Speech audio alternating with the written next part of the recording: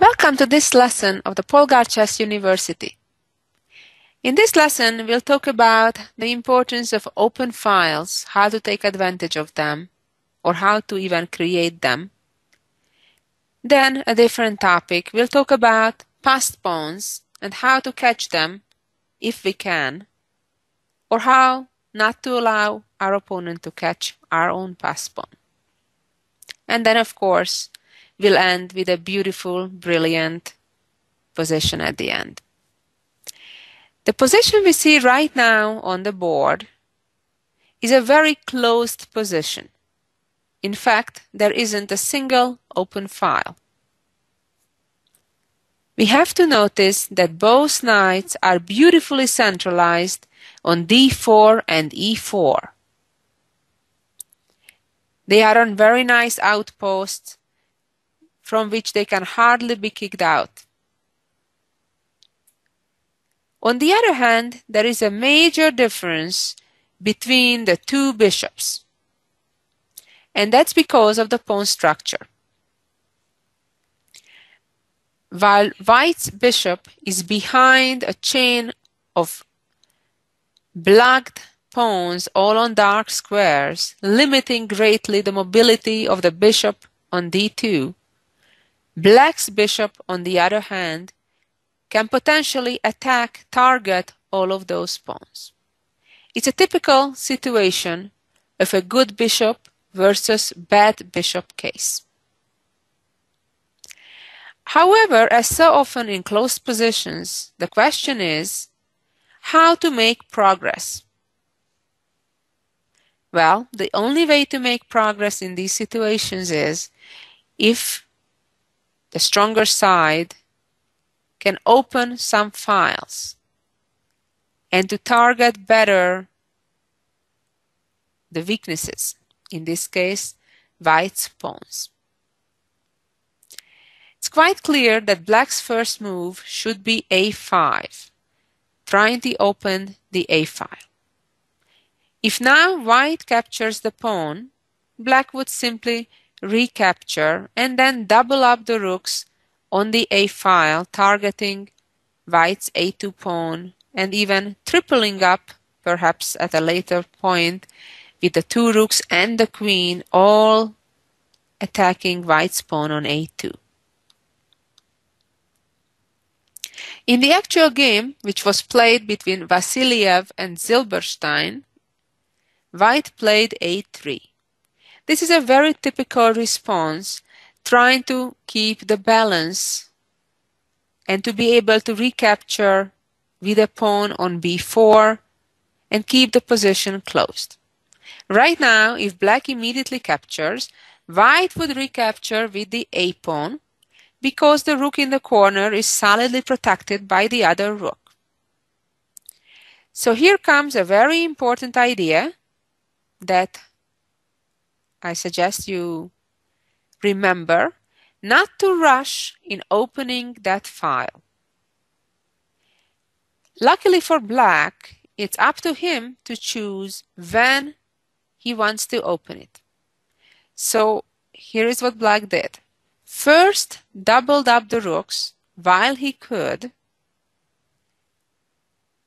And White, of course, is not much that he can do. Played knight e2, doubled up the rooks on the a file, and now, on the other hand, there is a serious threat.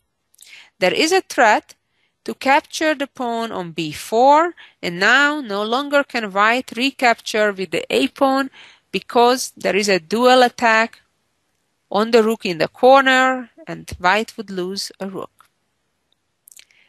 It wouldn't help White in this case to protect the rook on a1, because then the queen would be overworked. Remember, the queen is also busy protecting that bishop on d2. So here Black would continue by pawn take pawn. If the a pawn takes, then Black would simply trade all four rooks in the corner on a1 and then pick up the free piece on d2. Let's go back a couple of moves.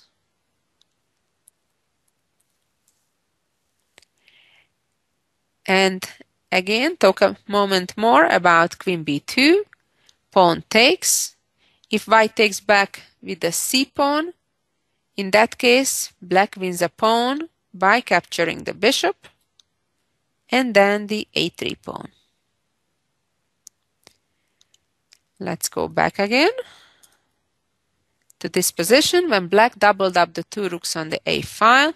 So white's only choice to avoid the immediate loss of material was moving the rook out of the way.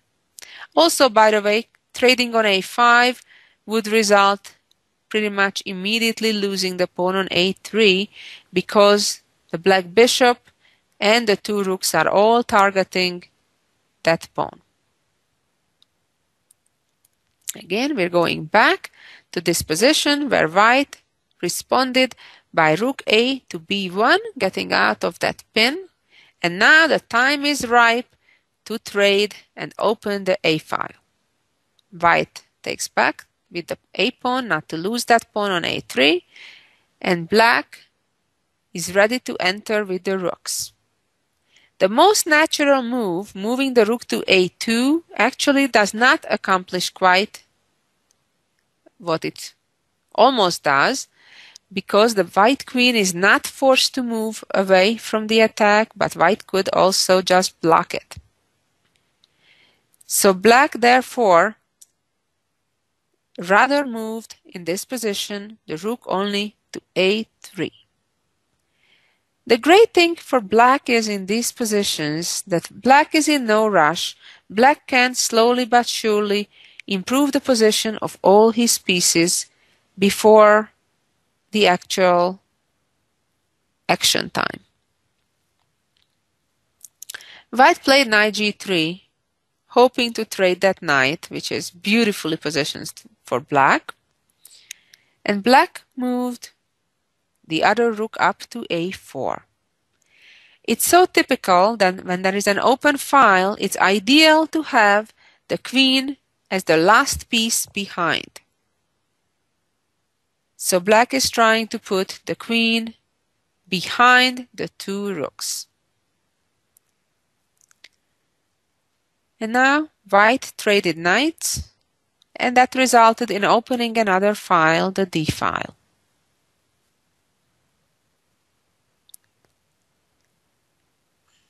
White played rook f2, and another typical idea for such situations, queen d3, putting the queen in this outpost. If white would trade, black could simply take back, probably with either pawn, and create a protected passed pawn, after which black would play, I think, similarly to the game, putting both rooks on the second rank.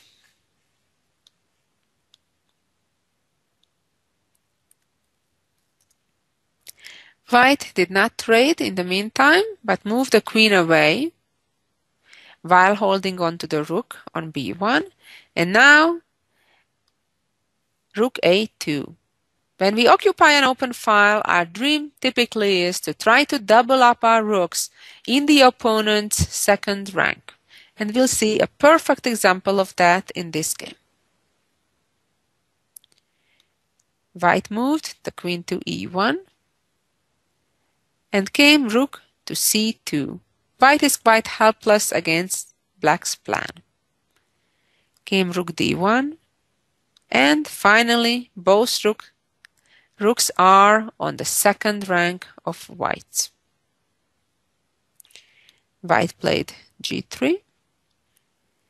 Bishop d8, regrouping the bishop to b6 if white does nothing, putting then pressure on the e3 pawn.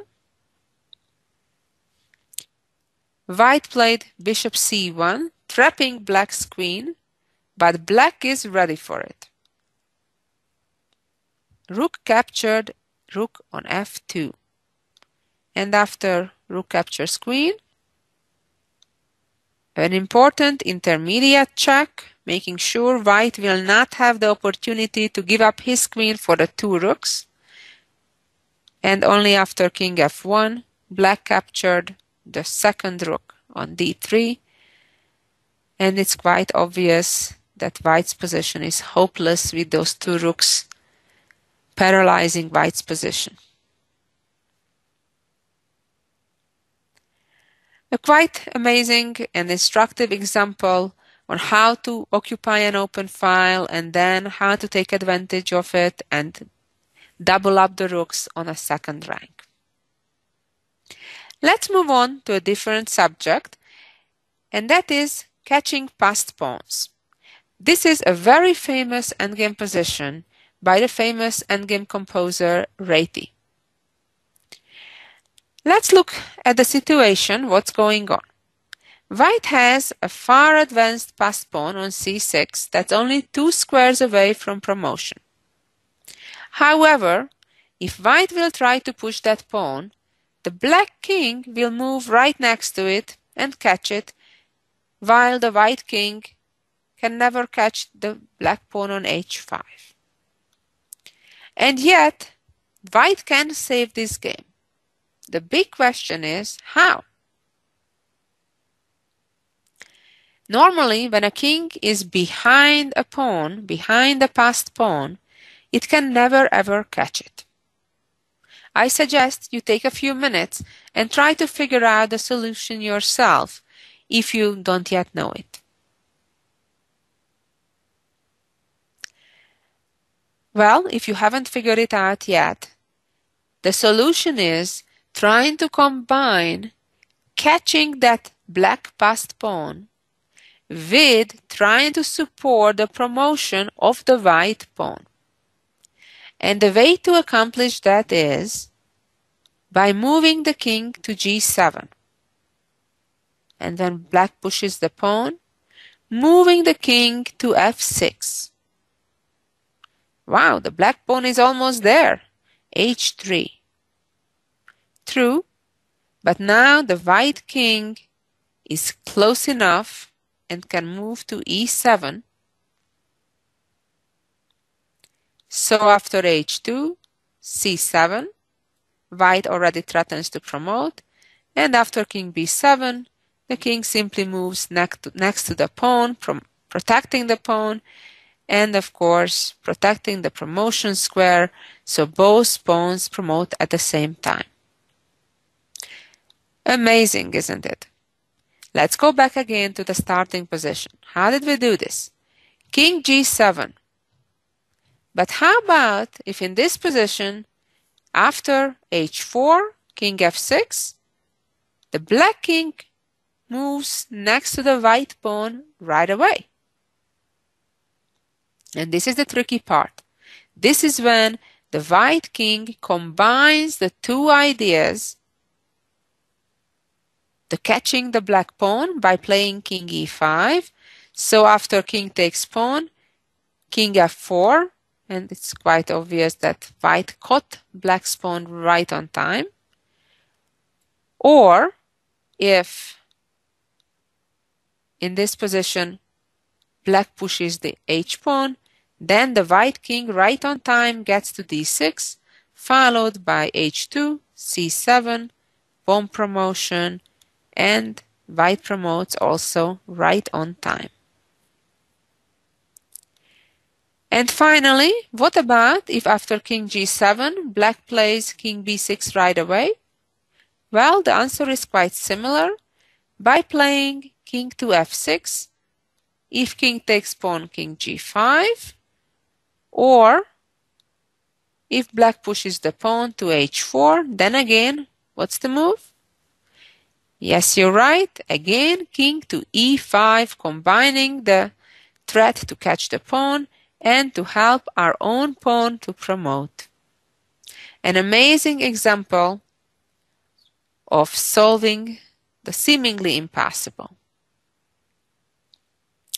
I decided this to be a fun lesson, and the next example is a lot of fun and very instructive at the same time. I agree it doesn't happen quite too often to have all 8 pawns still on the board while all the other minor and major pieces being gone. Nevertheless, it's a perfect example to demonstrate pawn breakthroughs and how to create passed pawns. Also, I think it's a great example to demonstrate how space advantage can be important. The position is completely symmetrical except for the fact that the white pawns are on the 4th rank and not on the 3rd. If all of those white pawns would be on the 3rd rank, the position would be completely symmetrical. Because of the fact that the white chain of pawns are 1 rank ahead of black's towards the promotion square, that gives white the opportunity to create a passed pawn and to make sure that white arrives first. Again, as usual, I suggest you take a little pause and try to figure out the solution actually yourself. Amazingly, there is only one correct solution here. For example, starting with pushing the A pawn first, white would already give up the opportunity to win the game after take. Neither would work to push the B pawn because black would capture with the C pawn, and then if white would try the typical trick sacrificing a 2nd pawn and then playing C5 would result the black king being close enough to the promotion square on C8. Black could simply trade pawns, and then black is not even in a rush to move his king. He could start by pushing his own pawn and would of course still catch white's pawn right on time.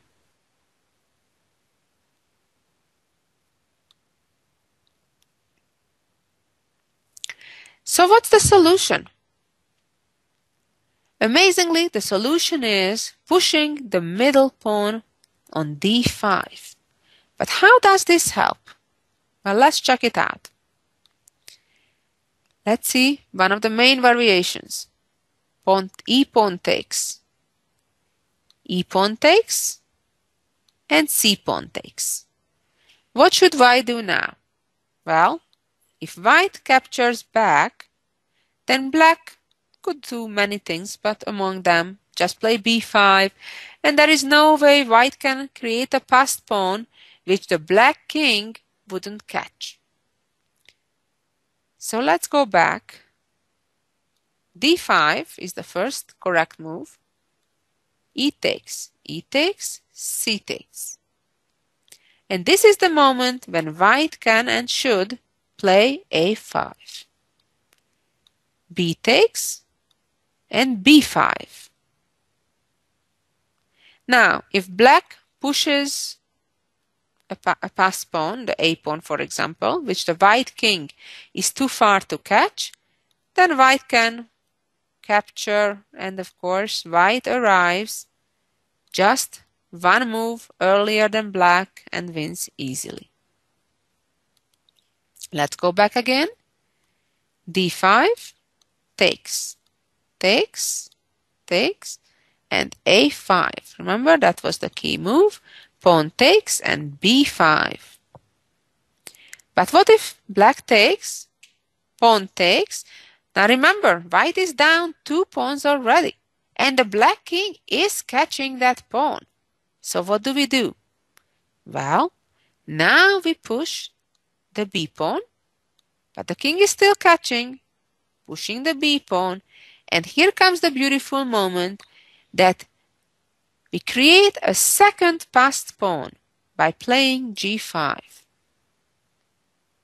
And this is the famous trick. By sacrificing 2 of the pawns, we create the 3rd one being a passed pawn. A4, F6, A3, F7, A2, and very importantly, we give up one of the passed pawns, forcing the black king to capture the new queen. So the final pawn arrives with a check, and then we easily catch black's A pawn and the queen wins without much difficulty, even though black has 6 pawns at this moment, but I bet you can believe quite easily that white will win this game. Amazing pawn endgame, isn't it? When I first saw it, I was very, very impressed. And believe me, I was already a grandmaster when I first saw it. So I hope you really enjoy this. And finally, the last position is an unusual one again. Imagine, look at this position. Looks quite unreal, doesn't it?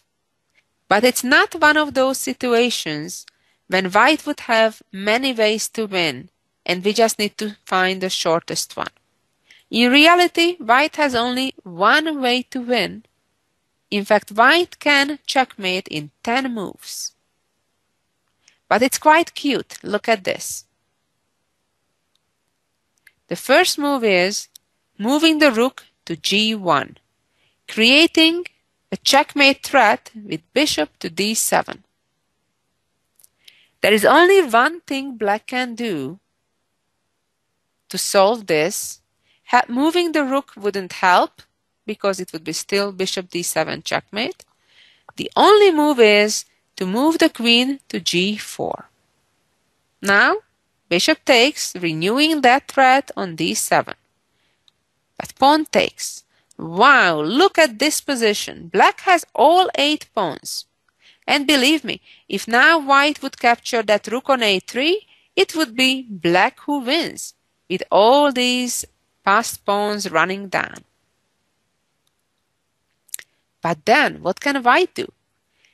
Capturing the pawn on g4 would be too slow, because black would move the rook to a2 and get his king out of the bind, and of course being so many pawns up, even if white captures a few, black would still have plenty left to win, believe me.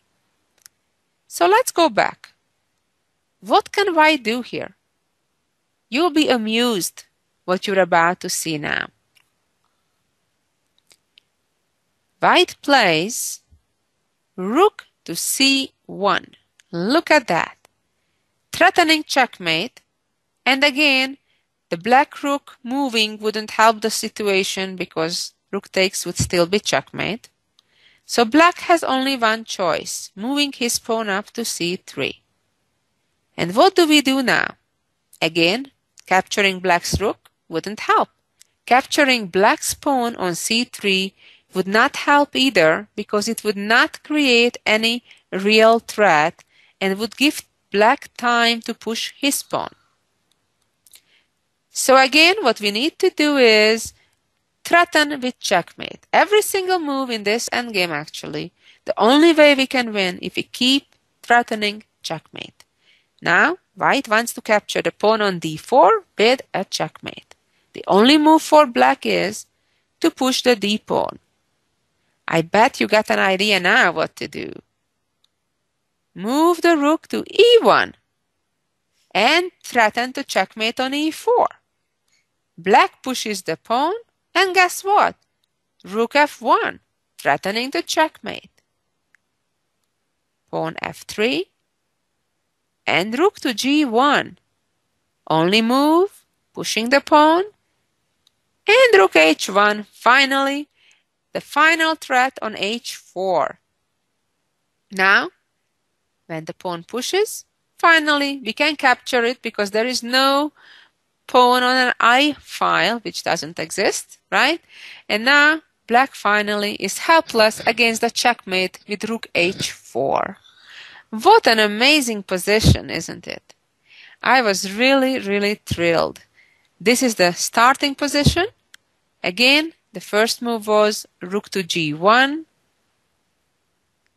with the amazing threat of bishop to d7. Only move was to block it. Bishop takes, pawn takes, and now the rook chase of the pawns started with rook c1, and you know the rest. Well, I hope you learned some, had a lot of fun. We had 3 really remarkable compositions in this lesson. By the way, the first one I mentioned, the pawn endgame, was by Reti. The second one with the 8 pawns on each side was by Chatignol. And finally, the last composer was Korolikov. Congratulations to all those amazing composers. I hope you really enjoyed this lesson, and we'll be back with more instruction next week and more beautiful, amazing brilliances. Thank you for listening, and so long until next week.